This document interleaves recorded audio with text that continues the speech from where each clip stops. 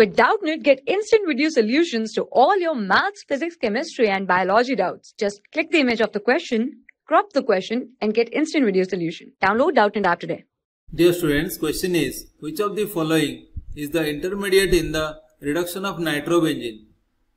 We have to see out of these four, which one is the intermediate in the reduction of nitrobenzene. We know, students, nitrobenzene on reduction forms aniline. So nitrobenzene on reduction forms aniline. This we know. On reduction forms aniline. So 6H, therefore it forms aniline plus 2 H2O. Now in this reduction process, actually this reduction process takes place in 3 steps. That means through 2 intermediates. First,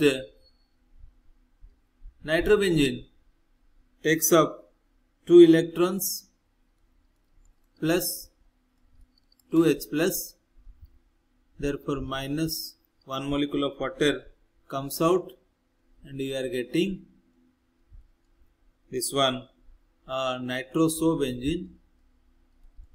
This is known as nitrosobenzene.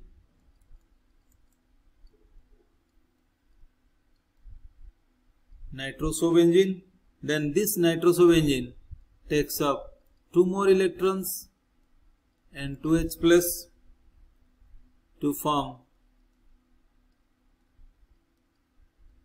NHOH. This compound is known as N-phenyl hydroxylamine. N-phenyl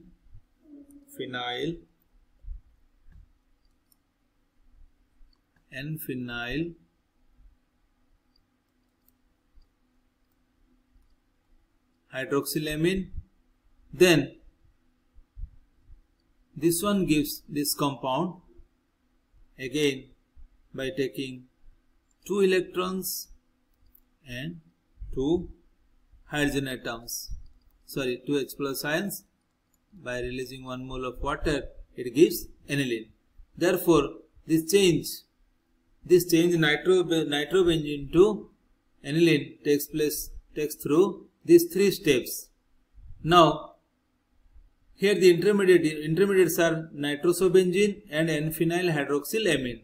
Now we will check out here.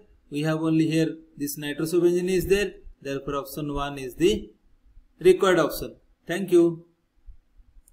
For class 6 to 12, IIT JEE and NEET level. Trusted by more than 5 crore students. Download Doubtnut app today.